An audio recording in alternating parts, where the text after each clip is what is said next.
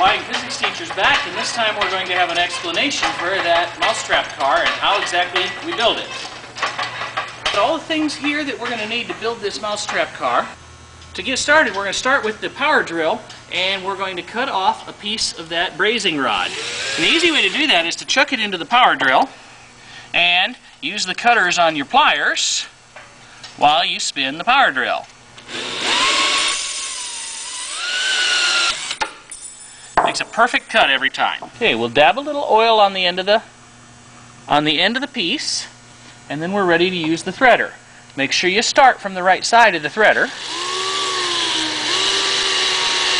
And the threader just simply cuts threads into the end. There'll be a section about 3/4 of an inch long on each side that's threaded. Now we just simply need to do that to the other side.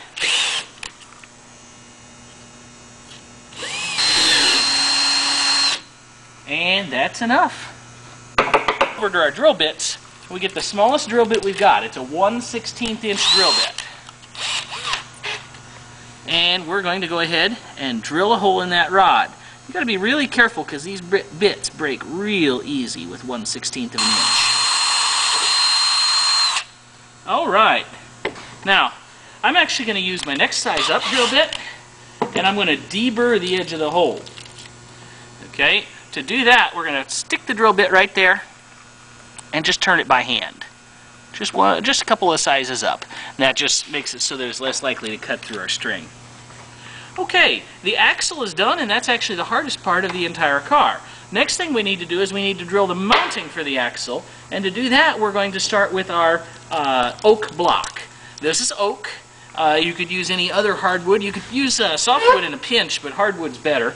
And I'm going to drill this with a 9/64 inch drill bit. Okay, that's just a little bit bigger, one size bigger than my axle is, and that'll let it have enough room to spin inside the wood. Okay, if you have a drill press, you'll want to use a drill press for this, but you don't have to use a drill press, and that's why I'm doing it with this one.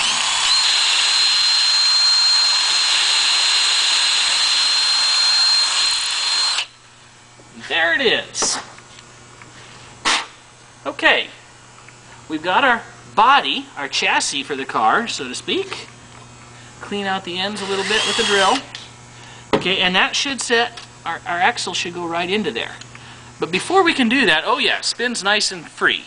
Before we can do anything with that, what we're going to have to do is we're going to have to make the cutout out of the body of the car. Okay, you can see the cutout in the edge of the car here, and it needs to be about 3/4 inch deep and about 1 inch wide. I'm just going to draw it in because none of these sizes are real critical. So we're going to draw that down, bring that in here, and that's the section we're going to cut out of this car.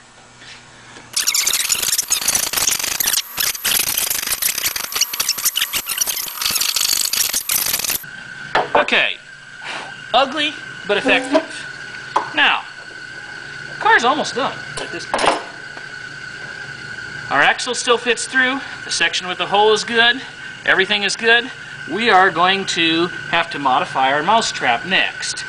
Some sets of rules say that you can't modify the mousetrap, and if your rules say you can't modify the mousetrap, you're going to need to mount it where the top is right below the edge of the axle.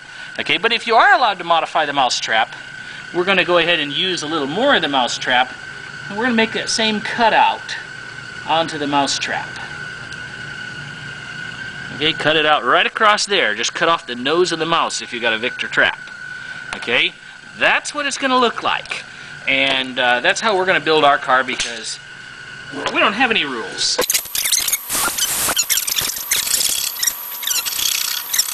And our mousetrap is actually ready. The mousetrap car is ready to assemble. Okay, we're going to take this, and it should set where the trap anvil is right across the top from the axle. That's where this thing is going to set. So we're going to take that and nail it in place with a few brads. Save your fingers. Use the pliers to help you start the brads. And just kind of press it into there. Okay, once it's ready to go, we'll use our little brad hammer, and that's enough to hold it in place right now. And our car is, for all practical purposes, assembled. We are going to do a little thing that's not on the plans. Just for the fun of it, we're going to add a couple of spacers to this to keep it centered in the middle. And I'm going to cut one right there. This is just a McDonald's soda straw. Okay, and I'm going to cut the other spacer right there. That won't provide very much friction. Now we're ready for the actual assembly of the car. And to do that, we need a couple of those 632 nuts. Okay, they fit right on where we cut the threads. There's one, and here's the other one. And there it goes. Okay, still a little side-to-side play with our spacers in there. We're going to put a fender washer that's larger than a regular washer. Okay, and that fender washer provides enough area that we can set this record up over the top, put the other fender washer on, and follow up with the last nut. Now, one of the things you'll notice is that the circle is a little bit bigger in the record than we have, like a 1/4 inch compared to the 1/8 inch axle. So you got to make sure you center everything up manually while you do this. I'm going to grab a hold of that nut with the pliers, and I'm going to go ahead and tighten this one up right here, and we have one wheel mounted. It's pretty simple. Tighten it down. That's it. Okay, the only thing left to add to our car right now, and by the way, our wheels should spin nice and free.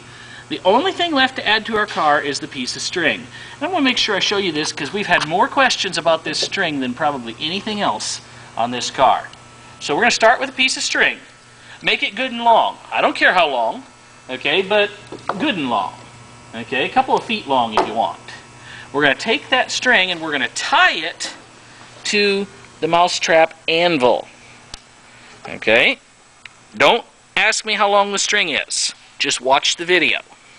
Okay? We're going to tie it to the anvil.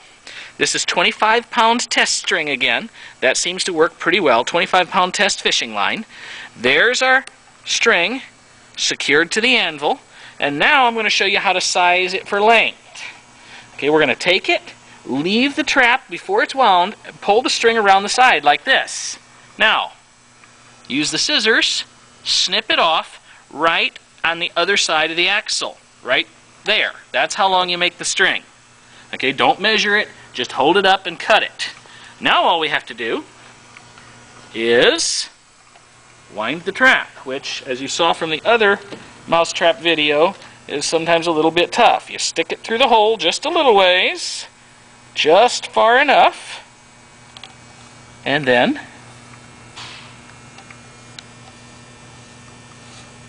you wind it.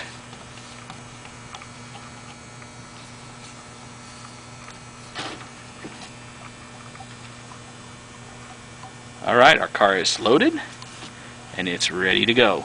Let's set it down and try it out. First run. Here we are. Set the car. Get everything ready and let it rip. There she goes. Picking up speed, rolling along. And these plans are available on the website. We'll post where you can get that. And we also have axles available if you think it's a little too much for you to make your own. Have a good one.